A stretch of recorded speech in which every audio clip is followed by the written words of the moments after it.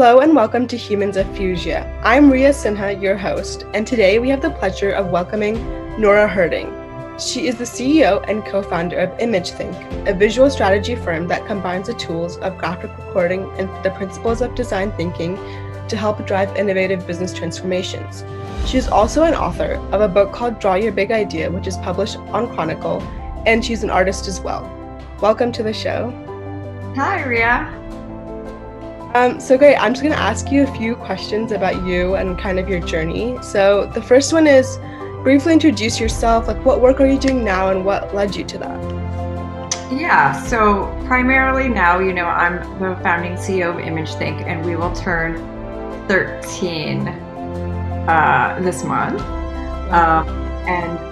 Right now we're a team of 11 people located in Brooklyn and in California, but recently also as far as Portugal and upstate New York with COVID and the team working virtually. And we have had, a really interesting time this last year helping our clients figure out how to keep people engaged while working virtually. So really helping clients move to facilitated meetings in a virtual format. And we find that the things that we do helping drive communication, drive engagement, drive creativity is just as important now with all the challenges we're facing working remotely as it was when we could all meet face to face. Yeah, I can imagine. What tools would you be using for doing, I guess, the same things you do in person on Zoom? Like, do you just So our team, the folks that are using visuals, the graphic recorders and graphic facilitators, are using Procreate on the iPad. And we created a whole new position with someone on our team who's had to do a ton of research on how to move our capability virtually. So that gets broadcasted, and we can support clients really in any virtual space, whether it's Zoom or Teams or Skype.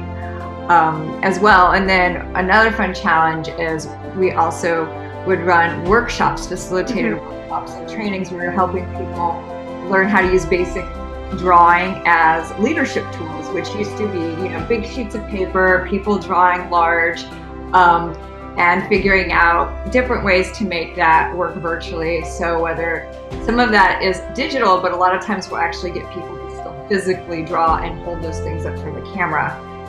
It kind of breaks the monotony of doing everything on the computer, and you get to express yourself with your hands. Oh yeah, that sounds really cool and definitely more engaging in this COVID times. So my next question kind of goes into your background and your culture. So how does your culture or background or childhood kind of inform the way that you make decisions and the decisions that you have made in your career and stuff? Yeah, it's a good question. So as a child, I grew up moving around the United States a lot.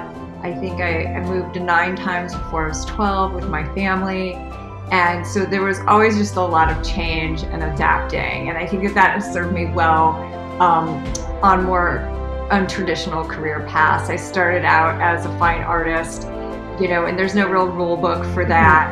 And then became almost accidentally an entrepreneur. And there's certainly, there's a lot of advice out there, but it's really a lot of it is your intuition and following your gut. So I think being able to react and adapt to change was something that I learned at an early age that served me well. Wow. How did you accidentally become an entrepreneur? Did you just kind of stumble on it? Yeah, a little bit. I had grown up in a working class family, and I wanted to pursue art, but really the only sort of job that had sort of the stability that you would want that position was to be a professor at a university. So that was very competitive, but I got a position at a private university and pretty quickly was like, I made it, and then realized that wasn't really for me at all. And I had to be honest, and I thought, this is a dream that really is more of a failure of imagination. I haven't really considered what else to do, which that's riskier, right? And so what do you do after that? Well, you you resign and you move to New York with no job, which is what I did. And at the time, my mom said, well, you know, when you move to New York, are you going to get a job at an art firm? And I said, an art firm? What's an art firm, Mom? And she was like, well, you know, it's like a place artists all go and they're employed by a company and they make artwork for other companies. And I must have just looked at her like she was nuts. Just more like a law firm, but for artists, an art firm.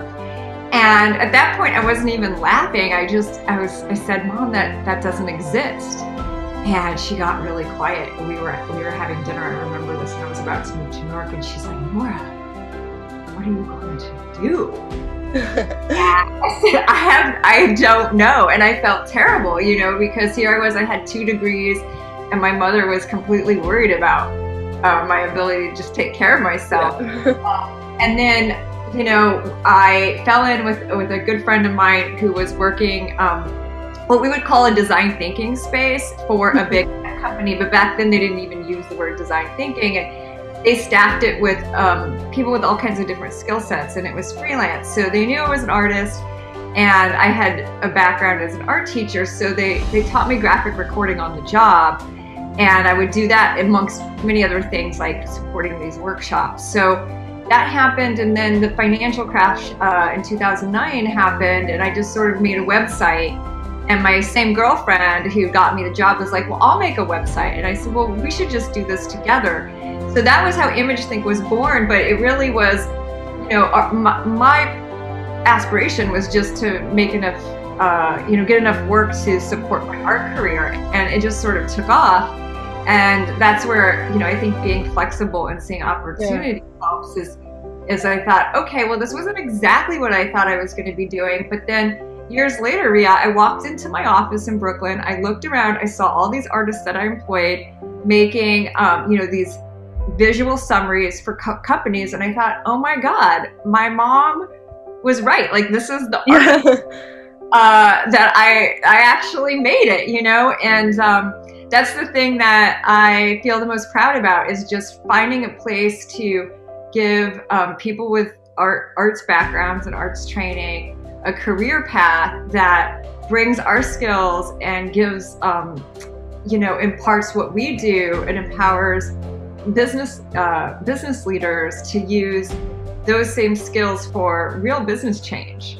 So it's been definitely not a straight path, but an amazing journey for sure. That sounds like such an amazing story. I think you really came full circle with the dinner with your mom and like the original idea, I guess. My next question kind of is more general, but like, what 3 topics do you feel that you're most passionate about? They can be in anything, like professional, casual. Yeah, right now, geez, that's a good question. Well, I'm really passionate about the power of visuals to enact change and communicate, and that's, you know, work that I do in ImageThink, but it's also, you know, it's also basically the mandate of artists to express themselves. So that's really important to me.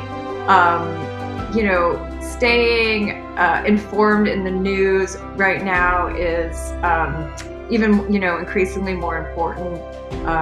Making sure I'm informed about the science, about facts that are happening with COVID, about the political changes in climate in the United States. So that's really taken, you know, real focus as things have unfolded. And thirdly, I'm really passionate about health. I've had some health problems in the past. I had Lyme's disease for many years, and so making sure that that I exercise and eat right, and the people around me do the same thing, is also something that is just continually important, because it fuels my ability to do everything else I want to do. Yeah, I definitely think that's really important, especially like right now. And my next question is, what are some of the challenges that you faced in the initial years of your career? I think you kind of touched on this earlier, and what are some challenges that you maybe face now as well? Yeah. So I think the challenges early in my career was that, you know, it was both a blessing and a challenge, which was like there was no straight instruction manual for what you need to do. And as you know, as an artist and as a business person too, you kind of have to create your own niche, and you can't expect other people to understand the value of what you're doing. You have to sort of believe in it and then create a space around that to explain why it's important to other people. So those were challenges early on. I also think that there was a spot where, as the business was developing, my then business partner and I think we really felt like we didn't have the experience to be entrepreneurs and run a business, and you know, but of course everybody's just making it up as you go. So those, I say, were early challenges. And then current challenges, oh geez, well, there's a lot of external ones. I think that you know, once you have a success, sometimes you can be the victim of your own success. So my company is, like I said, turning 12, and what I have to challenge myself to be like, well, the way that we did things in the past might not be the best way anymore, especially with technology, right? And you know, certain techniques we used or ways we went about things. So it's great to have other people on my team that come in new with sort of fresh eyes and see that. So I think not staying complicit, like you have something that works well enough, maybe it's your service, or maybe it's just actually something in your culture or your process, and always trying to look at that and see, like, you know, is this still the best way? Is there a way to do it better, and push yourself? So that, you know, that I think is a challenge in the mindset to just keep going. And then I think that right now, you know, it's also, I also miss my social networks, I think. And all of the great, like, conversations or serendipity that you would find when you were able to be in the same room with clients or other business owners. You know, it's a little bit different virtually. So no, yeah, definitely. It's difficult to adjust. Hopefully we're at the end of this now, though. Yeah. Okay, my next question is, like, what are you looking forward to in the future, or like any new opportunities that are coming up? Yeah.